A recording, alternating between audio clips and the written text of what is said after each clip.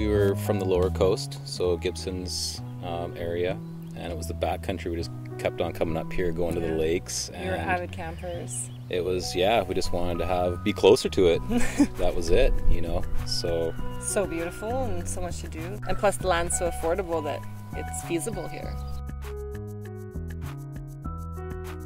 It gave the most amazing vibe when we got here. We felt we fell in love with it, so for sure. calm and so even though there's so much work ahead of us. But it really was this hidden gem.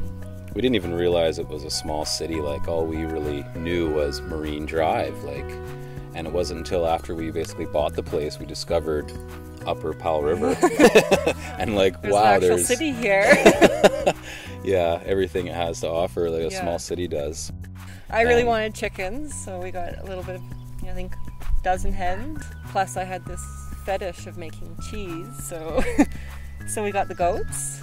And then, like Ezra says, I really wanted some bacon and some prosciutto and some sausage and all that, so kind of the pigs came. And then I guess we slowly grew from there. Yeah, so we're hoping to sell animals and stuff to other people who are starting up farms and stuff. So we'll have goats and pigs and all the different kinds of heritage chickens and stuff for them. And then we're just getting into the bees as well. So hopefully it'll help with that as well. And then we do hope to get maybe a bit more in the local stores, our products as well.